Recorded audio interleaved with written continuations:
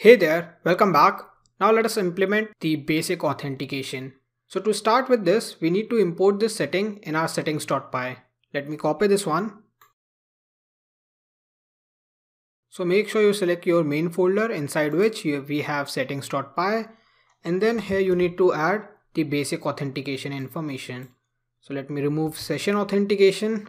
Yeah, that's it. Now one thing, if you're using this class, maybe if this class is active, then you don't have to use like this. You have to copy this one and then add a comma here and add it as a second element. So this is going to be the first element and then this is going to be second element.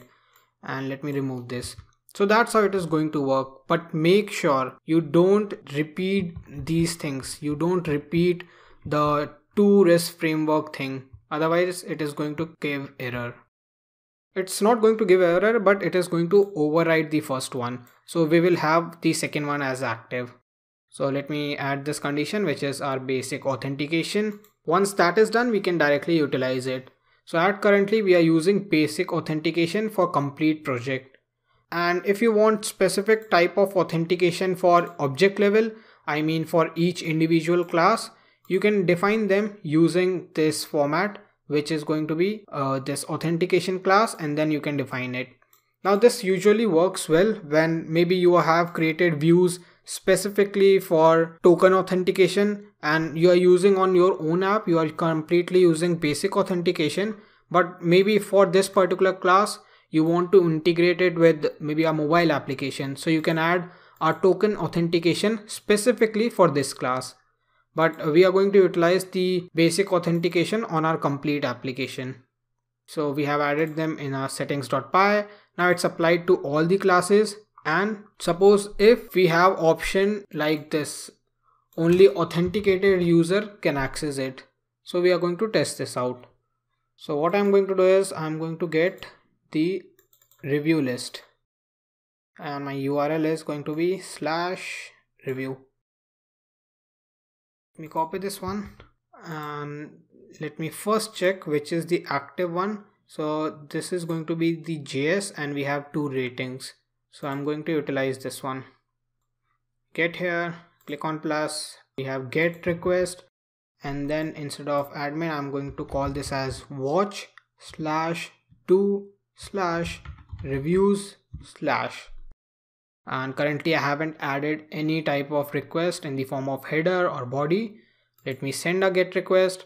I got an error that authentication is required. Now to add authentication, what we can do is we can send information through header, and here I can mention all the requirement. Now to send a basic authentication requirement, we can simply add information in the form of authorization. So here I am going to use authorization, and here I need to pass basic and then my username and password in the form of encoded one. So if I use basic and let me try to pass a username and password directly. So this is my username and this is my password, and if I send a request, you can see I got an error that I need to pass them in the form of base64 encoded format. So let me try to convert them. Let me try to visit the website. So just search about any base64 encode, you will get a different websites here, and here let me use Shubham and then password. So this is my username, this is my password. I think this is visible now. Once that is done, scroll down, click on encode and copy this one. So from front end side we are going to get access in the form of base64. If I jump back here, instead of Shubham password, I'm going to pass this encoded format, and if I send a request, you can see I'm able to access it.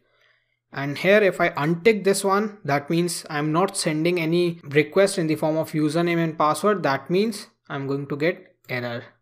So that's how basic authentication is going to work if I'm going to test this in the form of Postman. So if I want to send a request through authorization, send, that means we are logged in and we are able to access. If I just untick this one, send a request, that means we are not logged in. So that's how it is going to work. And if I try to work with our browsable API, So let me jump here. Now you can see we got a pop-up regarding username as well as password. So if I pass my username, you can see now I am able to access it. Now if I try to log out or if I try to close this, open again, you will see we are going to have some issue. So that's all. So that was it regarding basic authentication. We mainly use these type of tasks through Postman. Since in future lectures then we need to pass some tokens, either we can use the CMD or terminal, or it is recommended to utilize the Postman. If I send a authentication request send, it is going to work fine.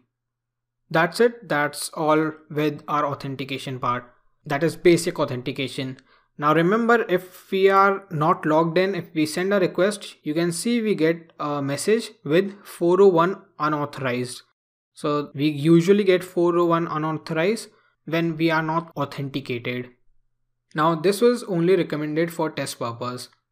Now before moving forward, we also need to remove the temporary login link now. So if you jump onto the main urls.py inside our watchmate, I'm removing this now, because now we are adding our own authentication part. So we are not going to utilize this temporary login. Now we can use Postman. That's all for this lecture. In the next lecture, let us discuss about token authentication. And this is going to be pretty important. So thank you for following, and I see you guys in the next one.